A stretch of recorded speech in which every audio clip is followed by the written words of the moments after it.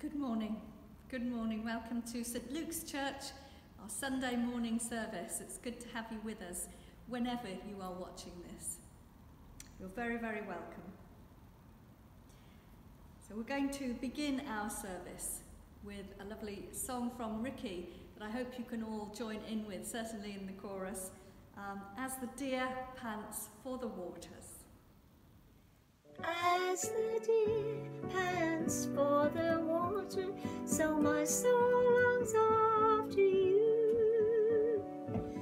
You alone are my heart's desire, I long to worship you.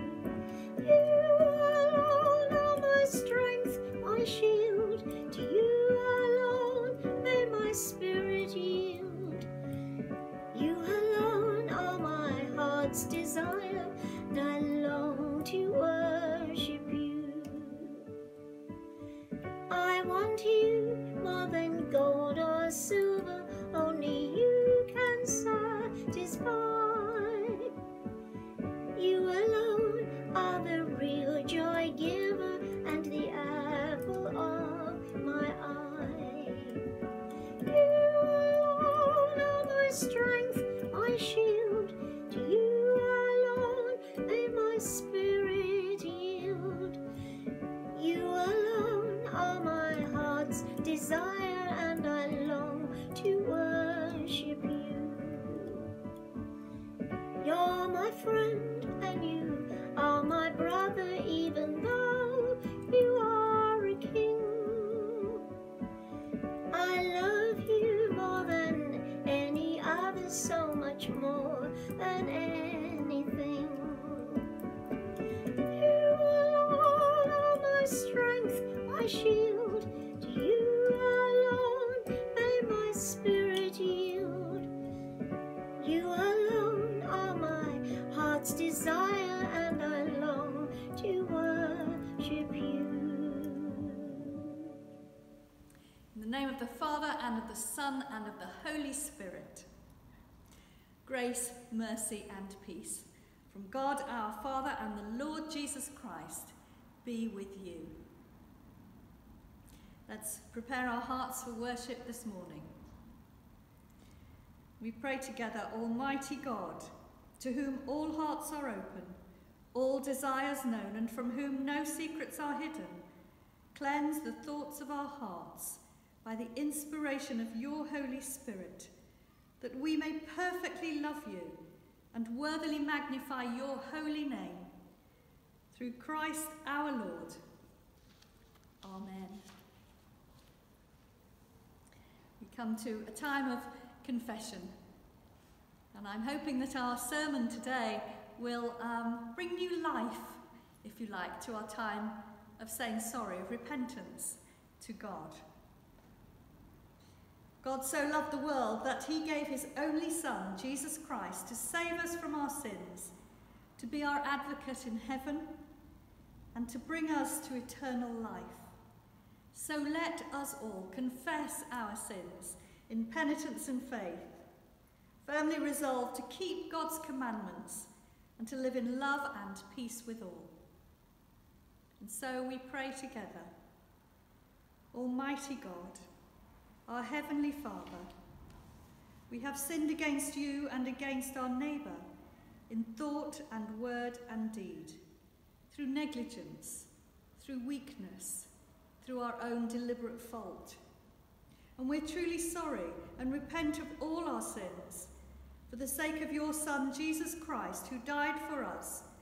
Forgive us all that is past, and grant that we may serve you in newness of life, to the glory of your name. Amen.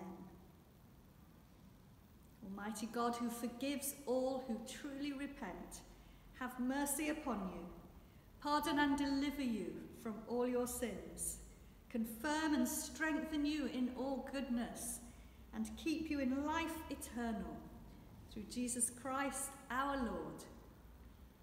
Amen. We say the Gloria. Glory to God in the highest, and peace to his people on earth. Lord God, Heavenly King, Almighty God and Father, we worship you, we give you thanks. Lord, we praise you for your glory. Lord Jesus Christ, only Son of the Father, Lord God, Lamb of God, you take away the sin of the world. Have mercy on us. You're seated at the right hand of the Father. Receive our prayer. For you alone are the Holy One. You alone are the Lord. You alone are the Most High, Jesus Christ, with the Holy Spirit, in the glory of God the Father. Amen. Amen.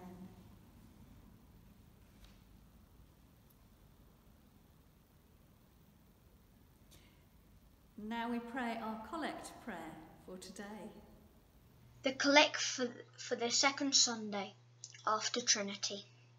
Faithful Creator, whose mercy never fails, deepen our faithfulness to you and to your living word, Jesus Christ our Lord. Amen. Amen. So let's take a moment now to really listen to our readings.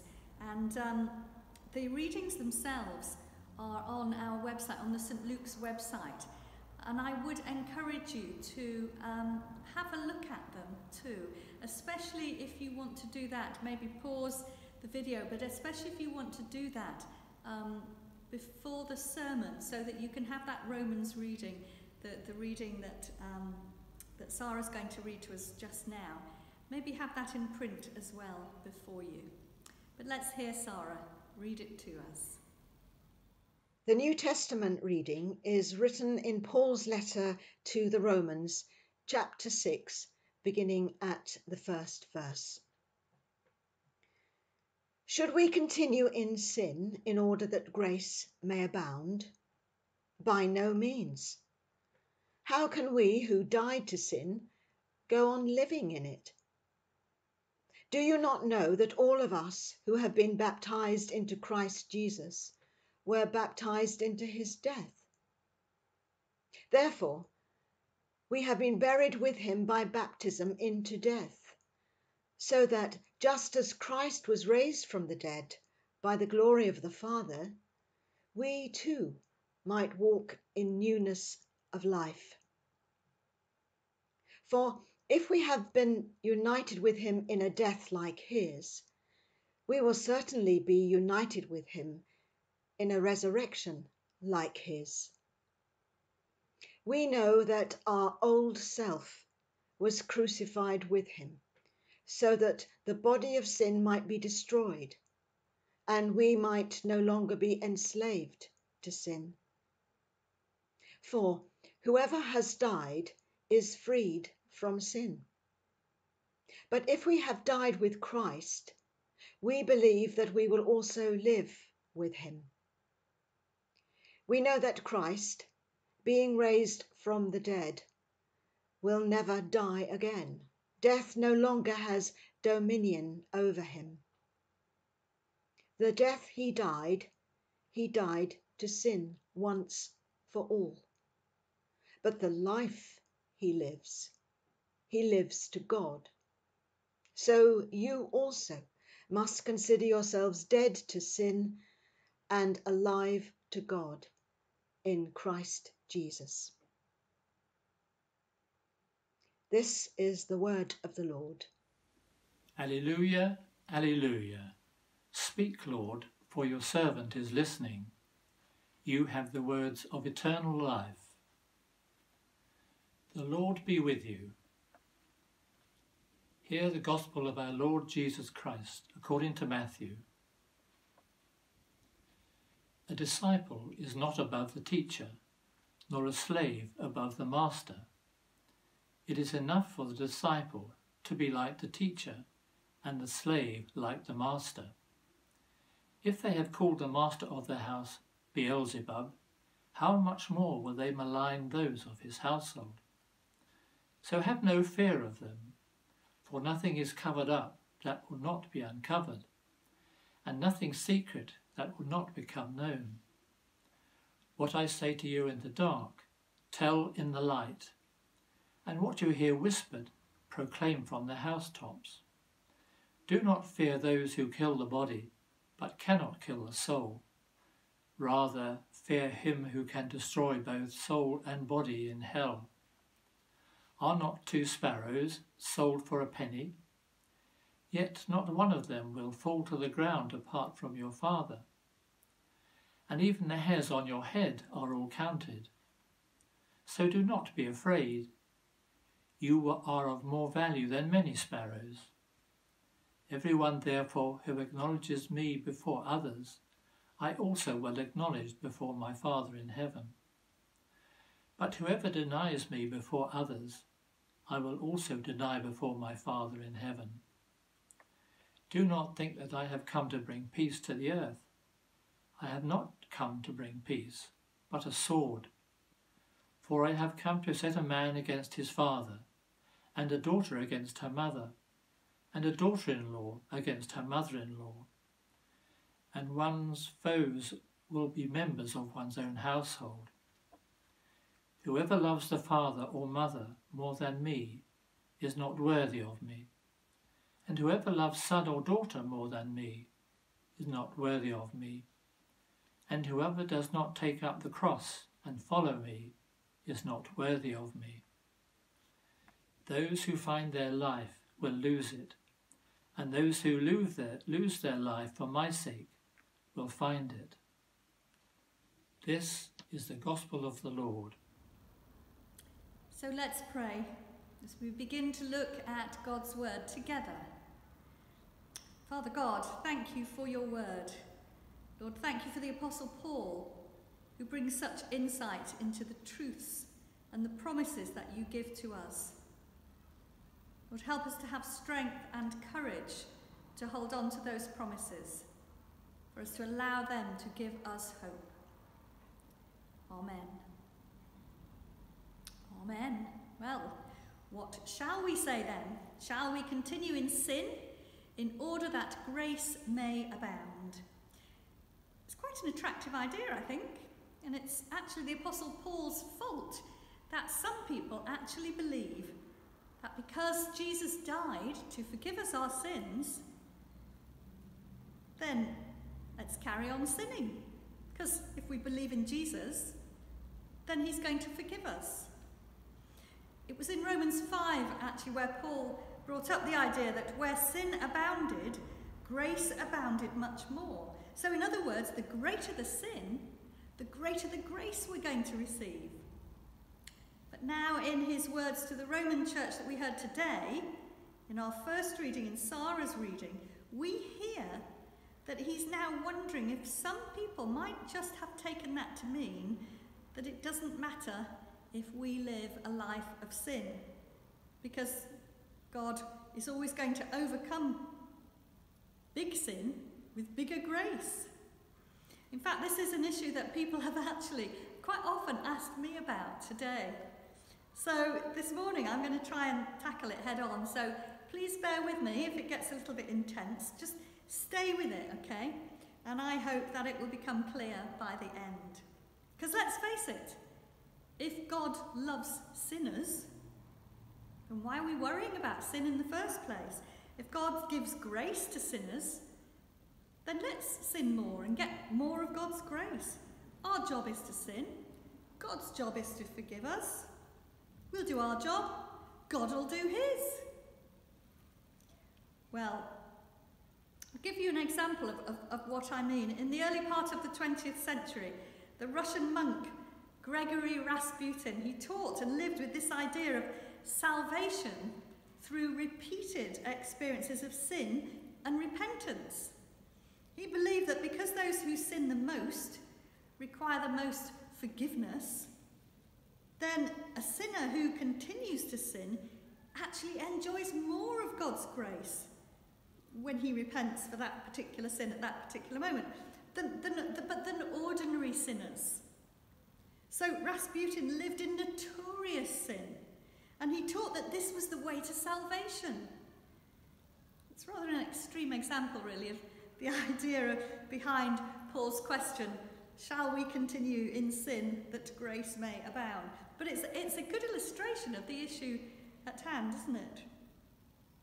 But even in a less extreme way, the question is still a valid one, I think. If God's salvation and approval are given on the basis of faith, can't we just say, I believe, and then live any way we please? I'm sure you'll have seen preachers almost threatening their congregations with the dreadful things that are going to happen when you sin. Because their Old Testament theology tells them you can't keep people on the straight and narrow if you tell them that there's no threat involved here, that God isn't going to hang over their head and God isn't going to give them some sort of dreadful punishment. If they say that if people believe their position in heaven is assured because of what Jesus did on the cross, then that gives them no motivation for living a holy life. Well, certainly not, Paul says. For Paul, the idea that anyone might continue in sin so that grace may abound is unthinkable. Certainly not. It was quite a strong phrase that he used. It might also be translated, perish the thought, or in more modern day language, no way, Jose. Paul says when we believe in Jesus for our salvation, our relationship with sin is permanently changed. We've died to sin. Therefore, if we've died to sin, then we should no longer live in it. You can't live in something that you've died to. Paul explains about what exactly he means about being died to sin, but his general point is quite clear. Christians have died to sin, so they should no longer live in it. Before, we were dead in sin. Now we are dead to sin. And his sermon illustration, if you like, is baptism. The idea behind the ancient Greek word for baptized is to be immersed or overwhelmed in something. And the Bible uses this idea of being baptized into something in several ways in the Bible. Different ways. You know, like when a person is baptized in water, they're immersed, they're covered in water.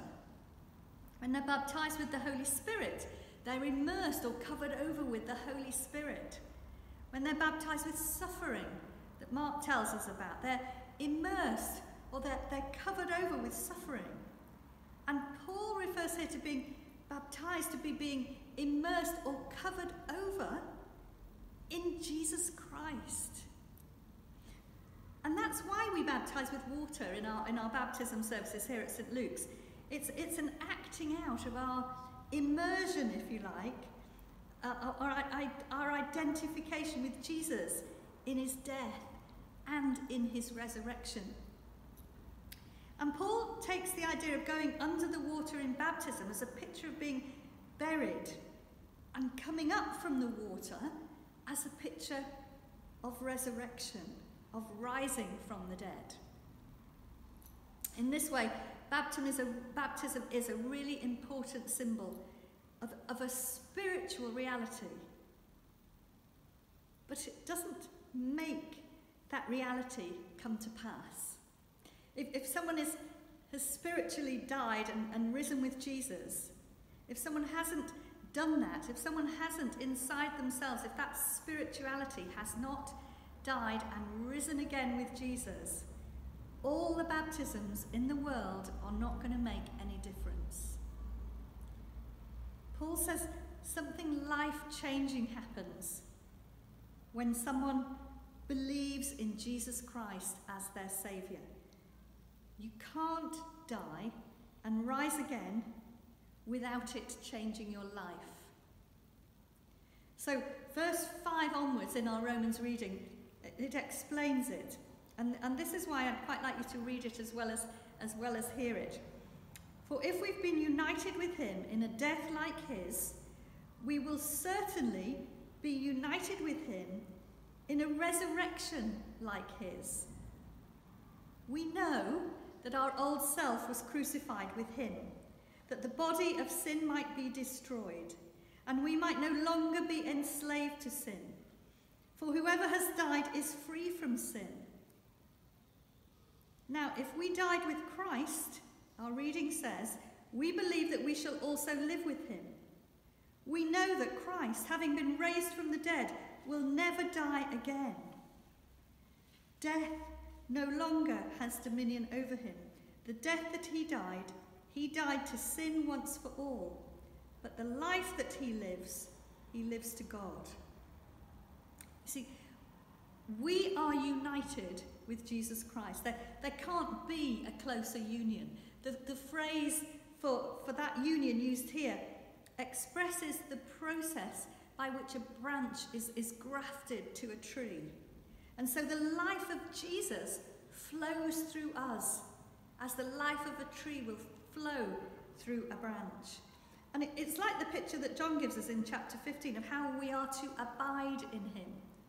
We are to rest in him so that he can flow through us. And that's how close we are with Jesus when he becomes our Saviour, when we acknowledge him as our Saviour. And this close union is in both his death and his resurrection. I don't know about you. I'd imagine that most of us are quite happy to be united together with Jesus in his resurrection, in the glory of his resurrection. Perhaps not quite so much that we might not be willing to be that closely united with him in his death. But you see, you can't have resurrection without death. Without death. You can't have one without the other. Our old self was crucified with Jesus. And it happens spiritually when we identify with Jesus' death, when we recognize that our salvation, our forgiveness, our eternal life is claimed, is ours through what Jesus did on the cross. The crucifixion of our old self is something that God does in us. And in place of the old self, the self that doesn't worry about others, the self that doesn't love God with all our hearts, God gives us a new self, a self that's instinctively obedient and pleasing to God. And this new self is that which was raised with Christ in his resurrection. And this happens to free us from the hold of sin, the old sinful self crucified. There's no battle, really. Our flesh is weak, and it certainly is the devil who tries to tempt and influence towards sin. But our will, our self, wills against it, our soul. Our slavery to sin can only be broken by death. There's a 1960 film, Spartacus. I don't know if you remember it. Kirk Douglas played the escaped Spartacus, and he led a brief but quite a big rebellion in ancient Rome. And at one point in the film, Spartacus says, "Death is the only freedom a slave knows." And that's why he's not afraid of it. We are set free from our sin because the old self has died with Jesus on the cross, and now we have a new self, a free self that lives. And our new self not only has life, but it has eternal life. Death no longer holds any fear for us. We've been freed from that because Jesus rose from the dead. But this new life we've been granted isn't so we can live according to ourselves. We live to God. We're free to live to please God. You know, the 11th of the original 42 Articles of the Church of England states this truth with a real beauty, I guess, that 16th century English expresses very well. It says, "The grace of Christ, or the Holy Ghost by him given, doth take away the stony heart, and giveth an heart of flesh."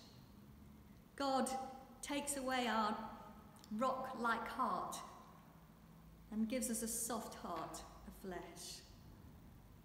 We who believe that Jesus is the Son of God are truly set free. But I wonder if you actually feel you're set free.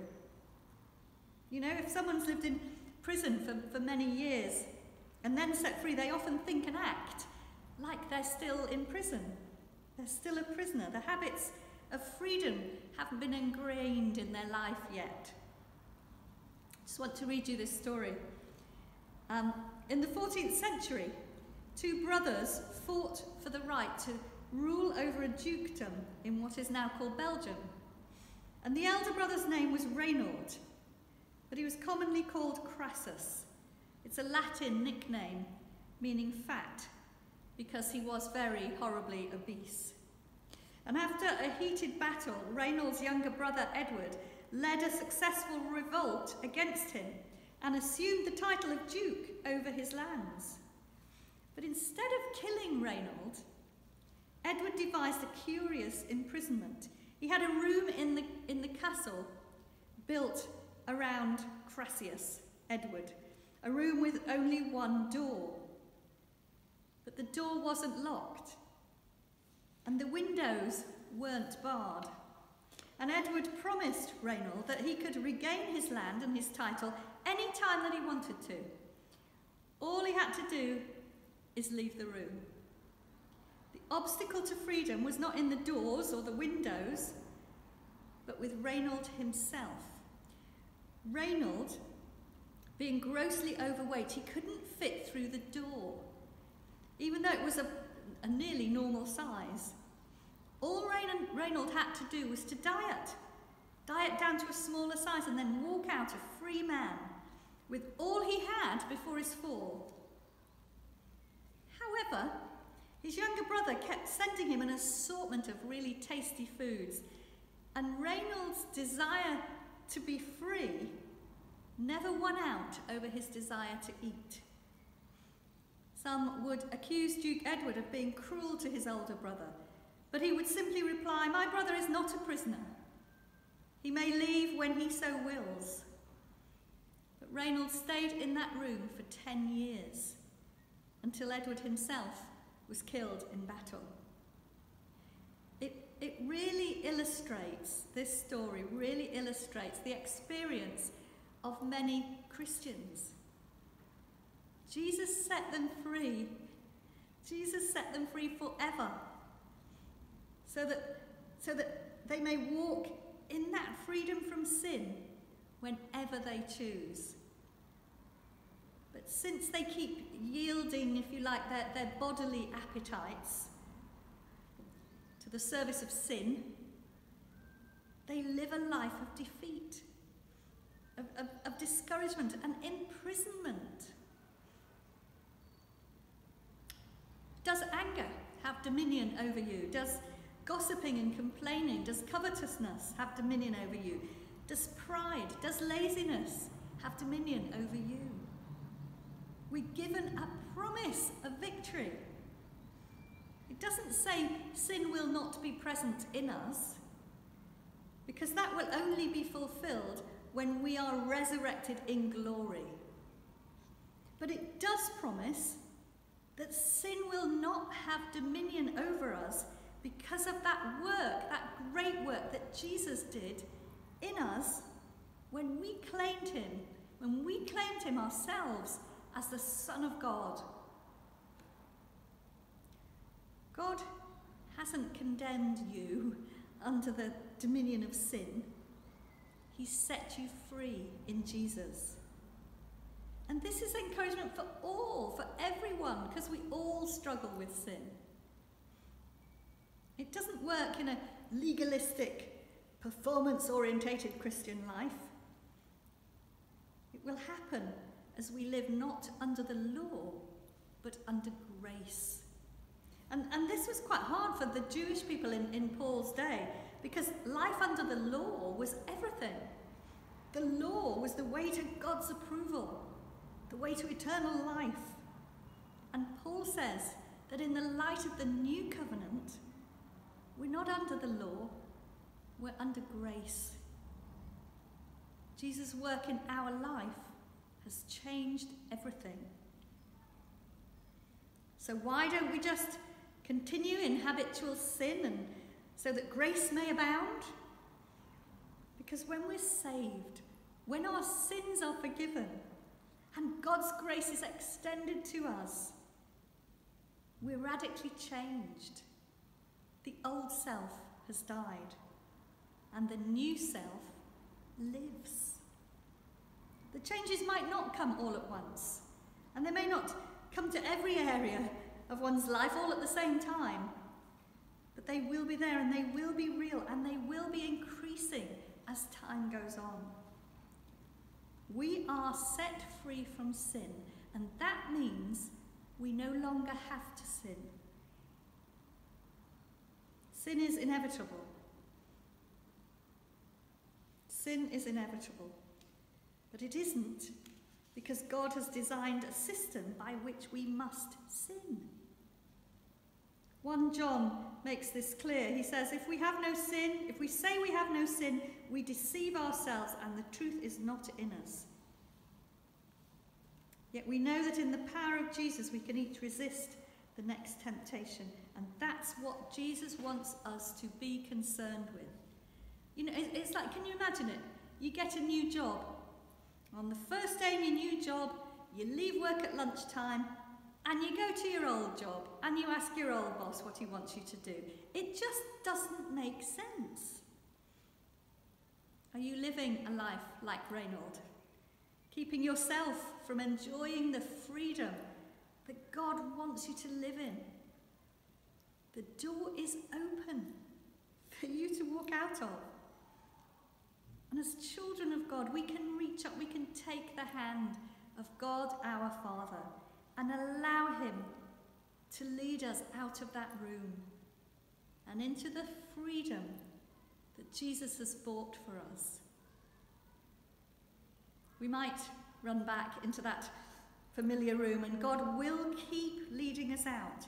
His grace will abound and we will come to know that it doesn't make sense to go back into that room. It doesn't make sense to continue to sin. Going forward into freedom in the power of Jesus really does. Let's pray. Lord, as we consider just how powerful our faith in Jesus is, how gracious you are. We ask, Lord, that all of us will find encouragement in your message of freedom from sin. Lord, help us all to choose freedom, not slavery.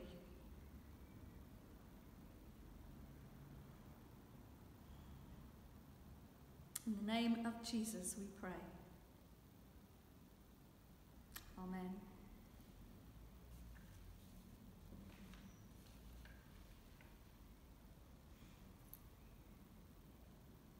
Let's affirm our faith in Jesus. Because we believe in one God, the Father, the Almighty, maker of heaven and earth, of all that is seen and unseen. We believe in one Lord Jesus Christ, the only Son of God, eternally begotten of the Father, God from God, light from light, true God from true God, begotten not made, of one being with the Father, and through him all things were made.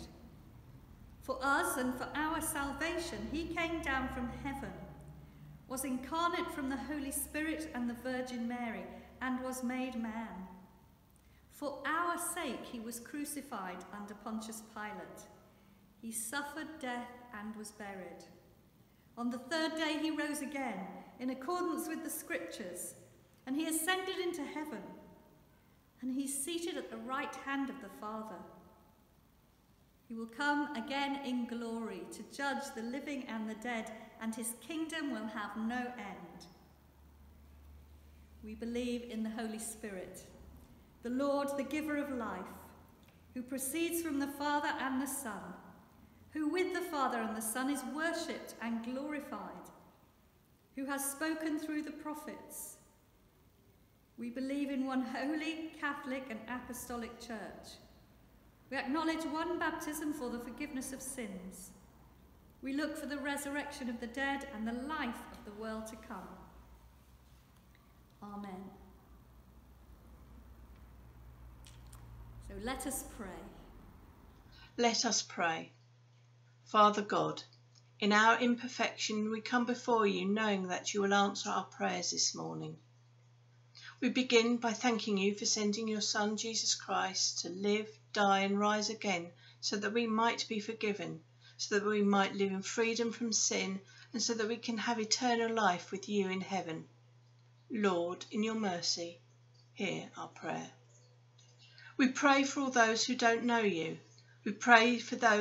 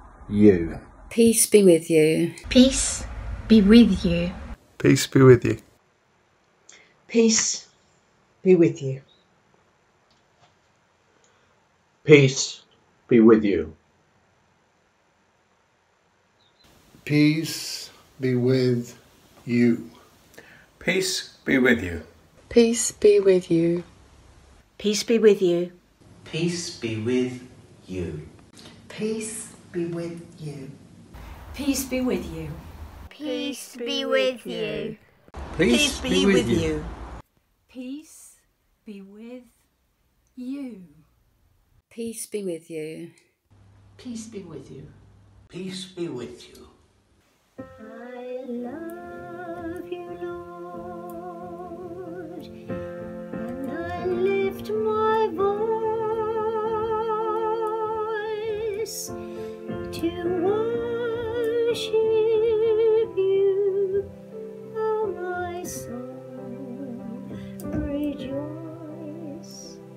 Take joy, my King, in what you hear. May it be a sweet, sweet sound in your ear. I love you, Lord, and I lift my voice to worship you, oh my soul, rejoice. Take joy, my King, in what you hear. May it be a sweet, sweet sound in your ear. The Lord be with you. Lift up your hearts. Let's lift them to the Lord.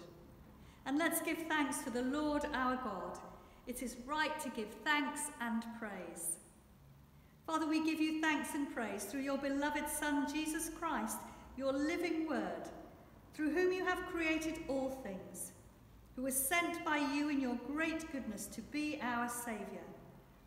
By the power of the Holy Spirit, he took flesh as your Son, born of the Blessed Virgin. He lived on earth and went about among us. He opened wide his arms for us on the cross. He put an end to death by dying for us. And he revealed the resurrection by rising to new life. And so he fulfilled your will and won for you a holy people.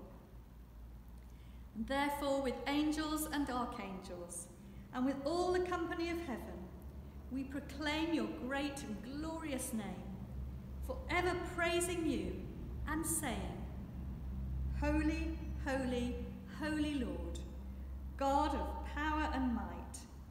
Heaven and earth are full of your glory. Hosanna in the highest. Blessed is he who comes in the name of the Lord. Hosanna in the highest. Lord, you are holy indeed, the source of all holiness. Grant that by the power of your Holy Spirit and according to your holy will, these gifts of bread and wine may be to us the body and blood of our Lord Jesus Christ, who in the same night that he was betrayed, he took bread and gave you thanks. He broke it and gave it to his disciples, saying, Take, eat. This is my body, which is given for you. Do this in remembrance of me.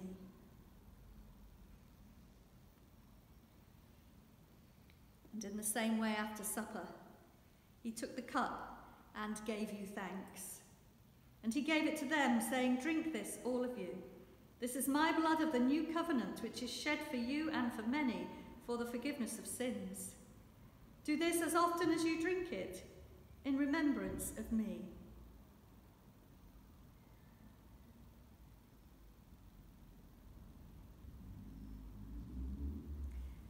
Let us proclaim the mystery of faith. Christ has died. Christ is risen. Christ will come again. And so, Father, calling to mind his death on the cross, his perfect sacrifice made once for the sins of the whole world, rejoicing in his mighty resurrection and glorious ascension, and looking for his coming in glory, we celebrate this memorial of our redemption. And as we offer you this, our sacrifice of praise and thanksgiving, we bring before you this bread and this cup.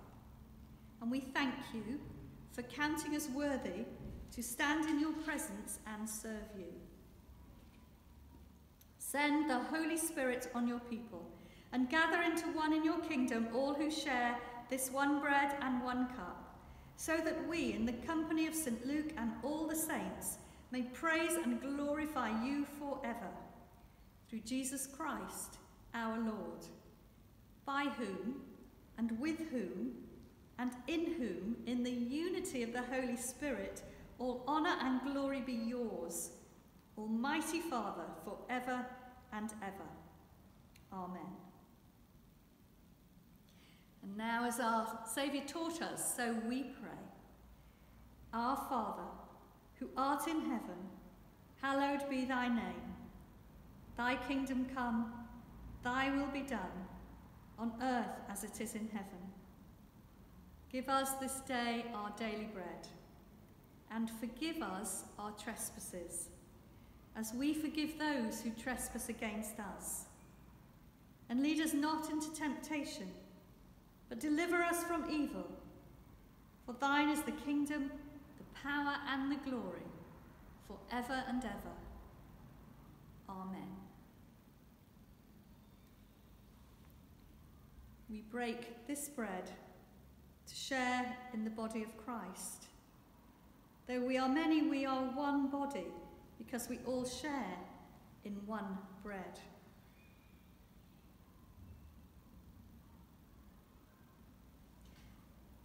And on your behalf,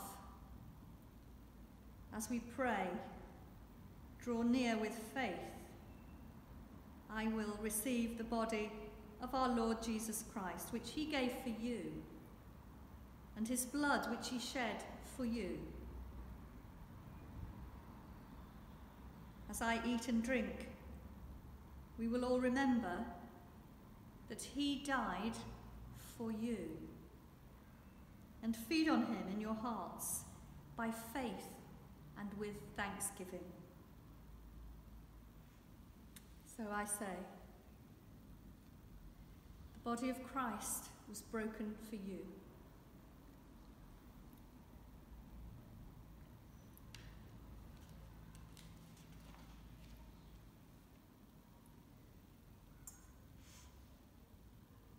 And the blood of Christ was shed for you.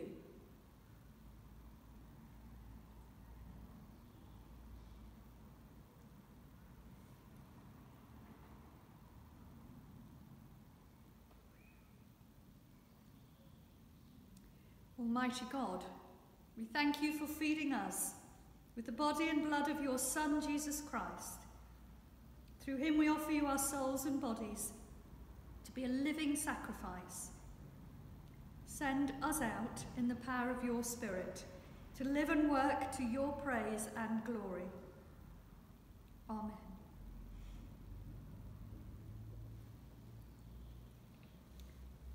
Our notices, well, we are still working towards our church to be open for private prayer on the last Sunday in June. I think it's the 28th. That's what we're working towards, between 10 o'clock and 12 o'clock. So it'd be lovely if you can come. It's not a service. We're not inviting you to a service. We're inviting you into the church, where you can come and sit socially distanced and pray for your own personal prayer.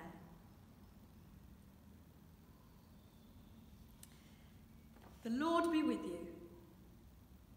The peace of God, which passes all understanding, keep your hearts and minds in the knowledge and love of God and of his Son, Jesus Christ, our Lord. And the blessing of God Almighty, the Father, the Son, and the Holy Spirit be with you and remain with you always. Amen. Go in peace to love and serve the Lord in the name of Christ. Amen.